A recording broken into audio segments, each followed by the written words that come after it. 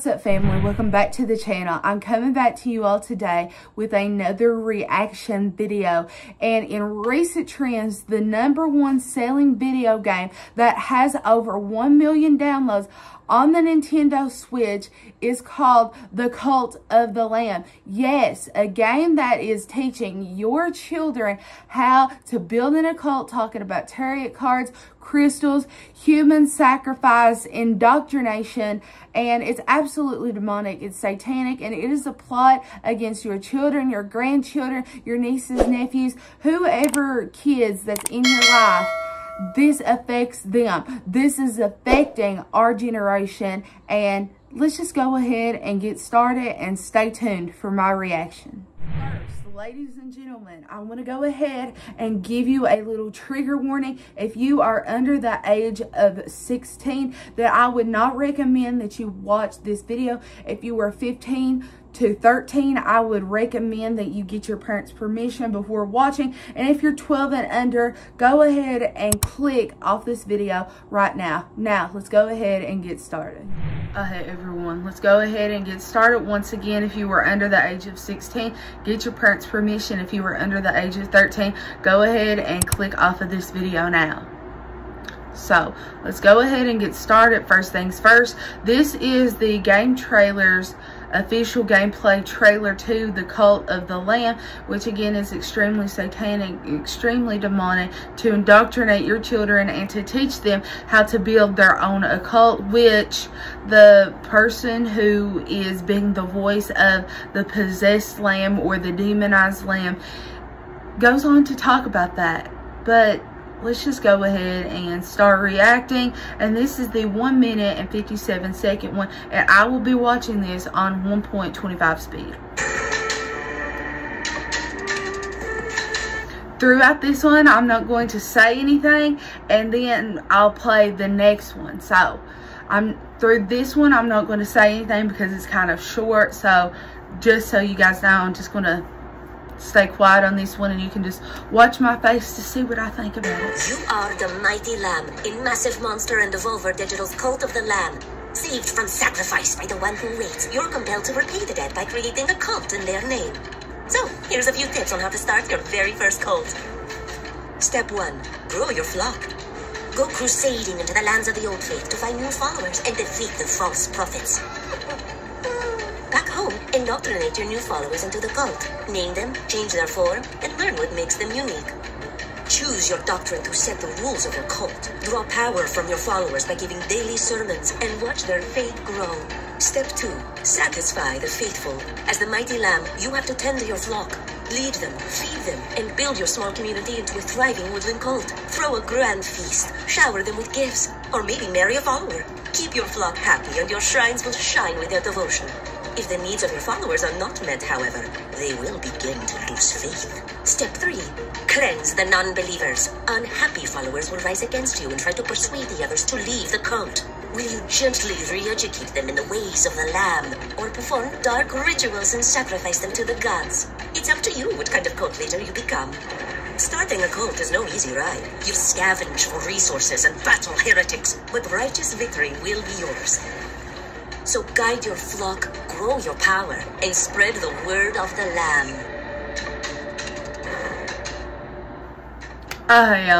So first things first. This is obviously extremely demonic. It's talking about building a cult. Cleanse the unbelievers.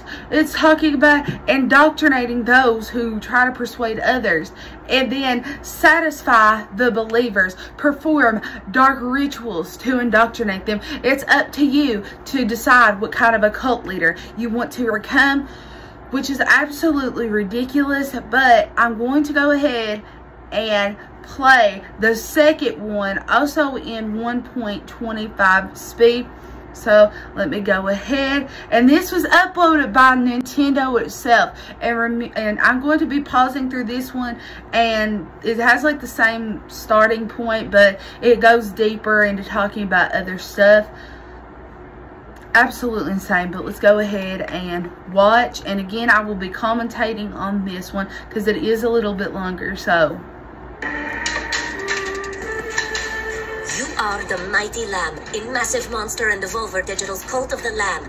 Saved from sacrifice by the one who waits, you're compelled to repay the dead by creating a cult in their name. So first things first, the whole reason that the Lamb, which you, if you were playing the Lamb in kind of like a third person kind of circumstance, and you were saved from human sacrifice, and you have to pay the debt by starting a cult in their name.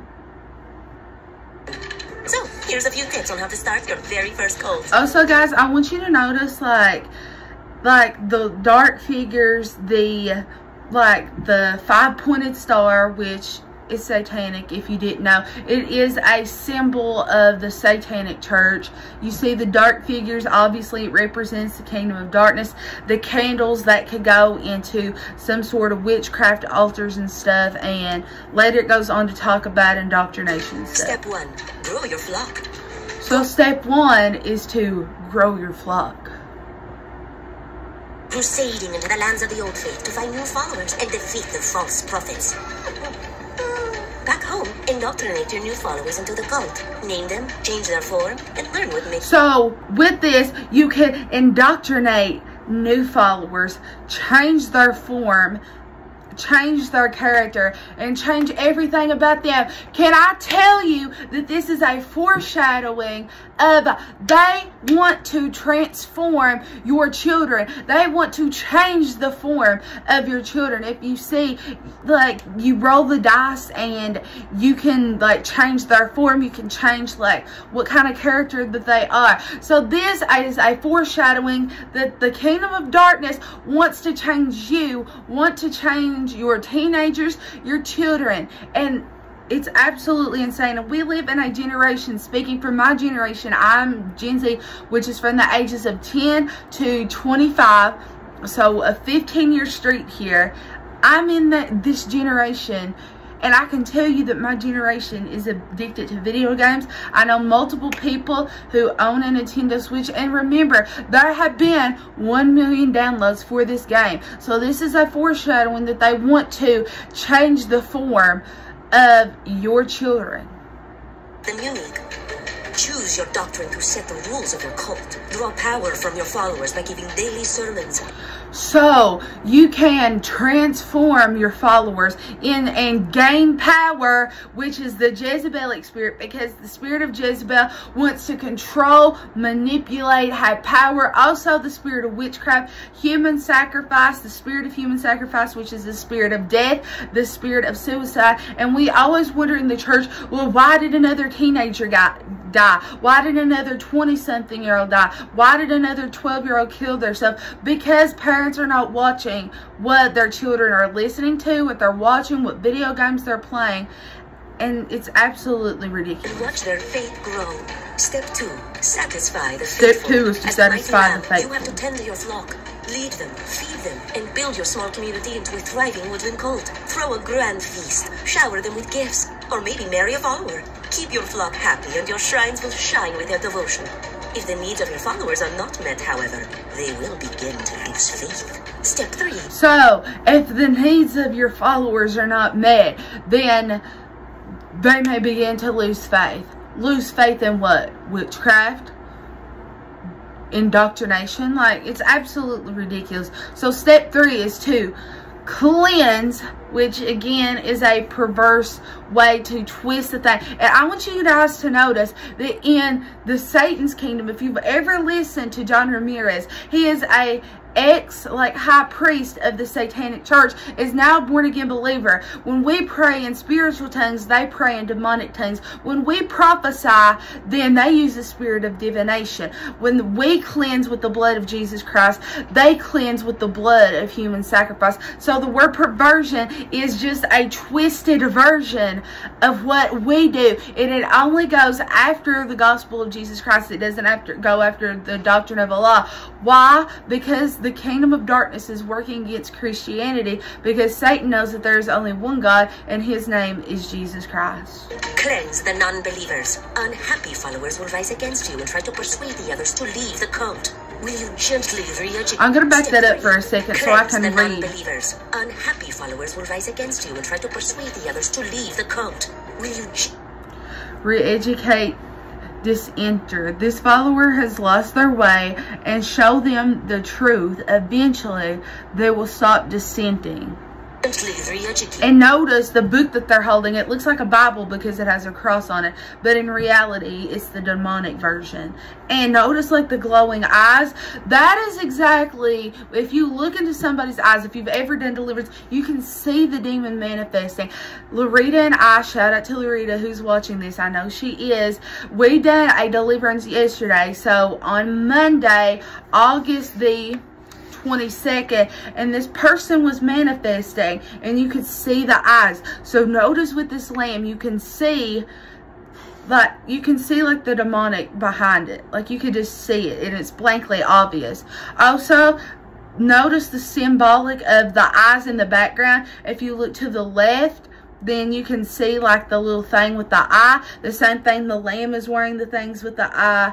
The thing in the background with like the red curtain, it also looks like an eye, which could be a representation of the Illuminati. If you look to the left, not the eye being to the left, sorry, the right. And if you look to the left, you can see like a stone like that's in a circle. It has an upside down cross, which is again is demonic, and it is a perverse version of the gospel. So let's continue. In the ways of the Lamb, or perform dark rituals and sacrifice them to the gods. It's up to you. So, again, this is talking about human sacrifice. What is this teaching your children? It is teaching that human sacrifice is okay. Being in an occult is okay.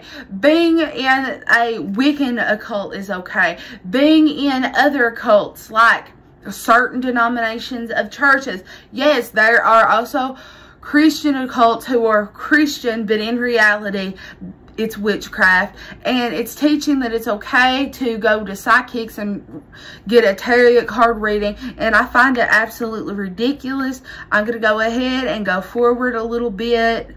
So, cultish encounters. This is the title of like the next chapter. So, sermons from the land, cultish encounters. No one said it was easy to create a cult in the name of the one who waits. Sometimes it might seem like all hope is lost. But the strength of your convictions will keep you on the righteous path, along with the helping. Notice everything it talks about sermons, which is what most people in the church use. Let's back it up to what he says. It's easy to create a cult in the name of the one who waits. Sometimes it might seem like all hope is lost. But the strength of your So it says sometimes it may seem like all hope is lost, but keep you on the righteous. But your convictions, so as Christians, we feel convictions. It will keep you on the righteous path. So everything that the church stands for is being perverted. And it's only the church of Jesus Christ that the kingdom of darkness is following after. They don't go around Buddhists, Muslims, anything like that, or Hindus or anything like that, but they only come after the Christian church. Along with the helping hands of a few friends. Here are some of the folks who will help as you crusade through the lands of the old faith. Ratau. Ratau was once a vessel for the Red Crown. Now he's your guide and mentor. Once he's taught you the art of cult creation, he plans to... So, this guy, Ratau, he teaches the Lamb how to create an occult. They are doing something with some sort of dice. I've never been a witchcraft, praise the Lord in Jesus' name. But I don't really know what this is about. But all I know is that it helps you create an occult. So, it looks like some sort of gambling with dice or something. Not really sure what that is. So, if anybody knows what this is, let me know down in the comments below. Because I wanna know, like, the roots of this. Retirement playing knucklebones. Clownneck. Clownneck is the keeper of the tarot cards that guide you. See? Clownneck is the creator, and he's the keeper of the tarot cards. And it says Clownneck comes to the Lamb and says praise the Lamb. So again, it says praise the Lamb. You know how in the Bible, in the book of Revelation, it says that the only one who is worthy to open the scroll, to break the seal, is the Lamb of God. I praise one Lamb, and it is not the Lamb of the occult, but it is the Lamb of the slain from the foundation of the world, whose name is Jesus Christ. So again, everything is being perverted. When we get prophetic words, they get tarot cards, and everything, it's just so perverted and so twisted. So, let's see what he has to say about tarot cards right now. You will have the choice of 2 cards. Both can aid you in your quest, but choose wisely. Clownic's face will be a welcome sight when the forces So they're of talking about tarot cards, which we know is demonic, and let's just go back and like take a look at this just a second. So you can choose between two cards, and one can help you, one can be a misfortune to you. As you can see, all the symbols, I don't really know what this means. The Lover's One telescope, don't really know what that means, and I don't really want to know. I don't really care, but it's all I know is that it's extremely demonic, and I'll show you this in scripture. You in your quest, but choose wisely. Clownic's face will be a welcome sight when the forces of darkness are closing. Back up. Watch this. But choose wisely. I want you to notice the lamb that is in the background. As the cards are like spinning around, his eyes are all red. Clownic's face will be a welcome sight when the forces See, of and then they darkness just like, they shake it off. And if you've ever watched a demon manifest, they'll go, like their eyes will like roll back, they'll manifest, they'll levitate, and this is exactly what's happening here. closing in. Kuldai. Kuldai holds the weapons you need for your fight. You will be offered weapons and curses to choose from, but you can only pick one. Halob. Halob traps unsuspecting animals foolish enough to wander the lands alone, then sells them to the highest bidder. Back up. I want you guys to see this. As you can see, let's pause. You can see like all the other animals. It looks like a fox, a cow, a pig, a cat, some sort of dog, and like some kind of horse or a donkey kind of situation, as you can see. And that represents, once again, human sacrifice. You can see like bones, you can see like skulls, you can see the cobweb and how it's getting ready to be sacrificed. And it's foolish enough to wander the lands alone, then sells them to the highest bidder, unless he gets hungry, of course. The fisherman will meet you in Darkwood and show you the way to Pilgrim's Passage. He seeks the beasts of the deep.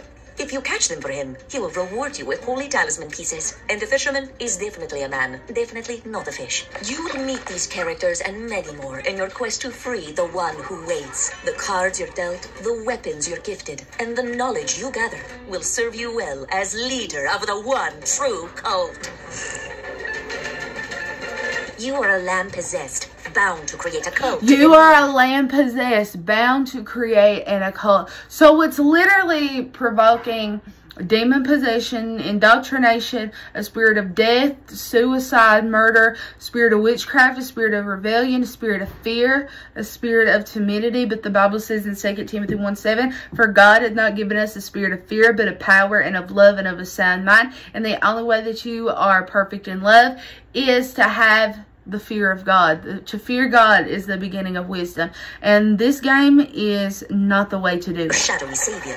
Venture through a land of false prophets. Nurture your woodland worshippers and spread your word to become the one true cult. Here's a few pointers on how to fight for your cause and a glimpse of the four. So it's talking about like the one true cult. Like there's only one cult and da-da-da-da-da-da. And we know that in the world that we live in, that there are many different kinds, even in the church, like religious leaders, they are blinded by the spirit of religion, and then they create like some sort of agenda that it's like, we only do this for 15 minutes and we do this and then we do that. And it turns into like this ritual that we just do because we go to church. So they're saying this one true cult, but I'm here to tell you that there's only one true religion, there's only one true gospel, one true Jesus, and there's only one true Messiah. There's only one true God, and his name is Jesus Christ. And again, I do not bow before any lamb except for the lamb that was slain for the foundation of the world. The Lamb of God, and his name is Jesus Christ. So he is the only one that is worthy, and this is too far. I don't know about y'all, but because this goes against kids, it makes me extremely mad. I don't have kids. Obviously, I'm only 18, but I have friends who have kids. Like I said, Loretta, she has a son. I know this other friend, she has 2 daughters who's 2, and then I think 4 or 5 months old. I have nieces and nephews who are younger, or not nieces and nephews, cousins who are younger. I have like little cousins who are like tiny, newborn cousins who have to grow up in this world, and it just absolutely drives me mad. And again, guys, headache warning, because this drives me, like, it literally turns my gears and puts me in overdrive because it's just so ridiculous. in your path. Fight like a lamb. You will venture into the ever-evolving lands of the old faith, battling the non-believers who would end the righteous mission. Find melee weapons like the sword, axe, and dagger, and tackle your enemies head-on. Absorbing curses let you wield the darker powers of the crown. I'm going to go ahead and fast forward this a little bit. Famine controls the hot, toxic lands of Anura. Kalamar, Lord of Anchor Deep, is born of pestilence and plague. Finally, wise Shamora of the Silk Cradle is the oldest of the four. These lands are dark and dangerous, but the light of So the goal is to battle like the four, like I guess the four quote-unquote false prophets, like the four beasts, or whatever you want to call them, which is absolutely ridiculous. Again, this is a perversion of the book of Revelation, because we know that there are four beasts, quote-unquote, in the book of Revelation: the lion, the face of a man, the ox, and that which is a flying eagle, which I find that this to be very blasphemous, very satanic, very demonic, and it, I don't even know. Guide to victory. Shepherd your followers, build your strength, and smite the unworthy gods. And this just came out August 11th, pre-order now, on Nintendo Switch, all of that stuff, which I think that this is absolutely ridiculous. Y'all, go ahead, let me know what you think down in the comments below. But I want to go ahead and show you guys two pieces of information that I found from two separate articles, two different things that I found on Google that is absolutely disturbing. So let's go ahead and take a look. Let's take a look at the first one. So I googled like what the game is about. Obviously we just watched the trailer, but this is about the game. So the Cult of the Lamb cast players in the role of a possessed lamb. So as the player partaking in this, you are opening doors to demonic spirits, unclean spirits, demons to literally enter in to your life and into your physical body, to enter into your soul. So the Cult of the Lamb cast a player. So if you're playing the game, you were in the role of a possessed lamb. If you play the role of a possessed lamb, then you just might end up demonized, okay?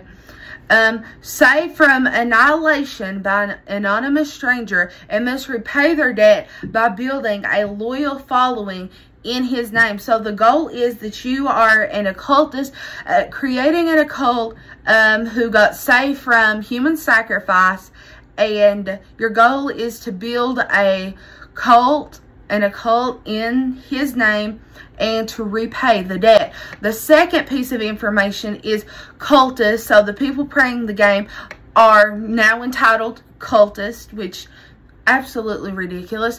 Won't have to spend a dime in order to get more content for the game. The publisher, Devolver Digital, who's the person who created the game, has keen eye for spotting indie gems and giving them a chance. So you buy the game, you won't have to spend a dime to get more content and to fix the perks, to get tweaks to the game, and has a keen, so Devolver Digital has an eye for spotting indie games and giving them a chance. This is the part I want to get to. The game has exceeded all expectations and thresholds, boasting more than 1 million players.